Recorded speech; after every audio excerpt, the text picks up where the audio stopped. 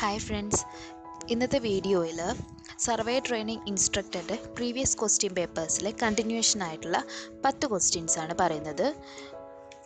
Previous 2 വീഡിയോസിൻ്റെ continuation തന്നെയാണ് ഈ വീഡിയോയും. First question, in an area the contour lines are parallel and equidistant, then the area should be option A plane, option B steep slope, option C gentle slope, option D uniform slope. Answer option D uniform slope. അതായത് ക്വസ്റ്റ്യനിൽ ഒരു area ഉണ്ട്, ആ ഏരിയയിൽ വരയ്ക്കുന്ന contour lines പാരലലും ആയിരിക്കും, അതുപോലെ തന്നെ ഈക്വലി ഡിസ്റ്റൻറ്റും ആയിരിക്കും. അങ്ങനെയാണെങ്കിൽ ആ ഏരിയനെ വിളിക്കുന്ന പേരെന്താണെന്നുള്ളതാണ് ചോദിച്ചിരിക്കുന്നത്. ആൻസർ എന്ന് പറയുന്നത് uniform സ്ലോപ്പാണ്. Uniform slope ആയിരിക്കുമ്പോഴാണ് contour lines പാരലലും അതുപോലെ തന്നെ ഇക്വിഡിസ്റ്റൻറ്റും ആയിരിക്കുന്നത്. പ്ലെയിൻ ആയിരിക്കുന്ന ടൈമിൽ കോണ്ടൂർ ലൈൻസ് പാരലലും സ്ട്രൈറ്റും ഈക്വലി സ്പേസ്ഡും ആയിരിക്കും. സ്റ്റീപ്പ് സ്ലോപ്പ് ആയിരിക്കുമ്പോൾ കോണ്ടൂർ ലൈൻസ് ക്ലോസ്ലി സ്പേസ്ഡ് ആയിരിക്കും. അതുപോലെ തന്നെ ജെൻറ്റിൽ സ്ലോപ്പ് ആയിരിക്കുന്ന സമയത്ത് കോണ്ടൂർ ലൈൻസിൻ്റെ സ്പേസ് ഒരുപാട് ഡിസ്റ്റൻ്റ്ലി ആയിരിക്കും, ഒരുപാട് ഡിസ്റ്റൻസ് ഉണ്ടായിരിക്കും ഈ കോണ്ടൂർ ലൈൻസ് തമ്മിൽ. അങ്ങനെയായിരിക്കുമ്പോഴാണ് ജെൻറ്റിൽ സ്ലോപ്പ് ആയിരിക്കുക. Next question, the square method of indirect contouring is commonly used in option A hilly areas, option B nearly flat areas, option C flat areas, option D valleys. Answer option B nearly flat areas.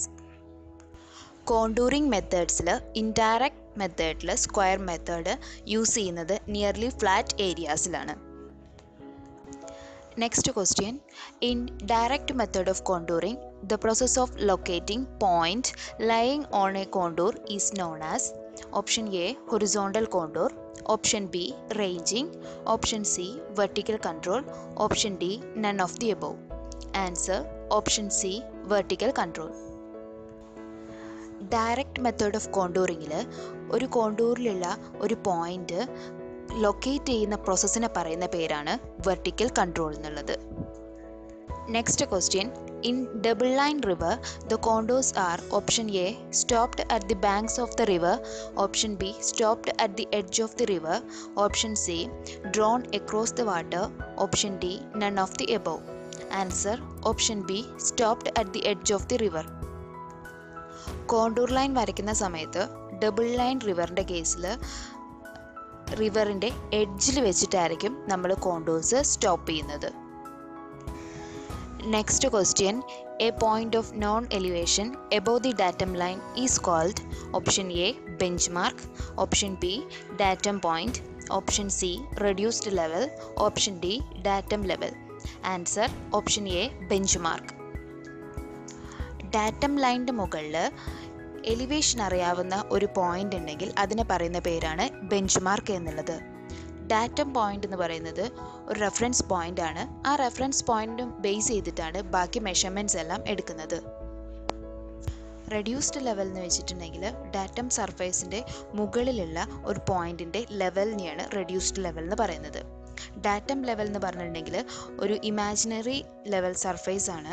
ആ ഒരു imaginary level സർഫേസിനെ base ചെയ്തിട്ടായിരിക്കും vertical distance അല്ലെങ്കിൽ ഒരു height of point നമ്മൾ measure ചെയ്യുന്നത്.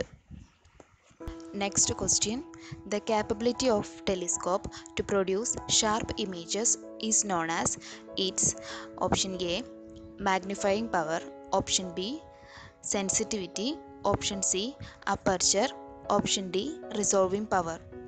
Answer option D resolving power. Sharp images produce ചെയ്യാനുള്ള ടെലിസ്കോപ്പിൻ്റെ കഴിവിനെയാണ് resolving power എന്ന് പറയുന്നത്. ഇമേജിൻ്റെ ഡയമെൻഷനും ഒബ്ജക്റ്റിൻ്റെ ഡയമെൻഷനും തമ്മിലുള്ള റേഷ്യോ ആണ് മാഗ്നിഫയിങ് പവർ. ഹൊറിസോണ്ടലായ പ്രതലത്തിൽ നിന്നും ഇൻസ്ട്രുമെൻറ്റിനുണ്ടാകുന്ന ചെറിയ വ്യത്യാസങ്ങൾ പോലും കാണിക്കാൻ കഴിയുന്ന ബബിൾ ട്യൂബിൻ്റെ കഴിവിനെയാണ് സെൻസിറ്റിവിറ്റി എന്ന് പറയുന്നത്. അപ്പർച്ചർ എന്നത് ടെലിസ്കോപ്പിൻ്റെ ലൈറ്റ് കളക്ടിംഗ് റീജിയൻ്റെ ഡയമീറ്റർ ആണ്. Next question, the line joining the optical center of the object glass and the center of the eyepiece is option A line of collimation, option B axis of telescope, option C axis of bubble tube, option D Trunnion axis. Answer option B axis of telescope.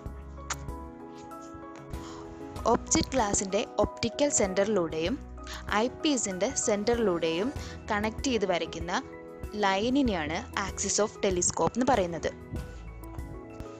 ഡയഫ്രത്തിൻ്റെ cross എയേഴ്സിലൂടെയും object ഗ്ലാസിൻ്റെ optical സെൻറ്ററിലൂടെയും കടന്നു പോകുന്ന ലൈനിനെയാണ് line of collimation എന്ന് പറയുന്നത്. ബബിളിൻ്റെ longitudinal കർവിന് ടാൻജൻഷ്യലായിട്ട് ഒരു imaginary line വരയ്ക്കുകയാണെങ്കിൽ അതിനെയാണ് പറയുന്നത് ആക്സിസ് ഓഫ് ബബിൾ ട്യൂബ് എന്ന് പറയുന്നത്. ട്രെണിയൻ ആക്സിസ് എന്ന് പറയുന്നത് ഒരു ഹൊറിസോണ്ടൽ ആക്സിസ് ആണ്. അതിലൂടെയാണ് തിയോഡലൈറ്റിൻ്റെ ടെലിസ്കോപ്പ് റൊട്ടേറ്റ് ചെയ്യുന്നത്. Next question. In leveling, any surface parallel to the mean spheroid of the earth is called option A horizontal surface, option B parallel surface, option C level surface, option D tangential surface. Answer option C level surface. അതായത് എർത്തിൻ്റെ സ്പെറോയിഡൽ ഷേപ്പിന് parallel ആയിട്ടുള്ള സർഫേസിന് പറയുന്ന പേരാണ് level surface എന്നുള്ളത്. ഈ level സർഫേസിന് tangential ആയിട്ടൊരു surface ഉണ്ടെങ്കിൽ അതിനെ പറയുന്ന പേരാണ് ഹൊറിസോണ്ടൽ സർഫേസ് എന്നത്. Next question. The combined correction due to refraction and curvature is dash times of curvature correction. Option A 3/7, option B 4/7, option C 5/7, option D 6/7. Answer option D 6/7. Curvature കറക്ഷൻ്റെ 6/7 times ആണ് refraction and കർവേച്ചറിൻ്റെ combined correction എന്നത്. Next question. The Simpsons rule for determination of the area is used when the number of offsets are option A odd, option B 4, option C even, option D 3. Answer option A odd. സർവേയിൽ area determine ചെയ്യാനുള്ള Simpson റൂളിൽ ഓഫ്സെറ്റ്സിൻ്റെ number എന്ന് പറയുന്നത് എപ്പോഴും ഒറ്റ സംഖ്യയായിരിക്കും, അതായത് odd number ആയിരിക്കും. ഇനിയുള്ള questions next വീഡിയോയിലായിരിക്കും പറയുന്നത്. അതുകൊണ്ട് അടുത്ത വീഡിയോയും കൂടെ കാണാൻ ശ്രമിക്കുക. Thank you.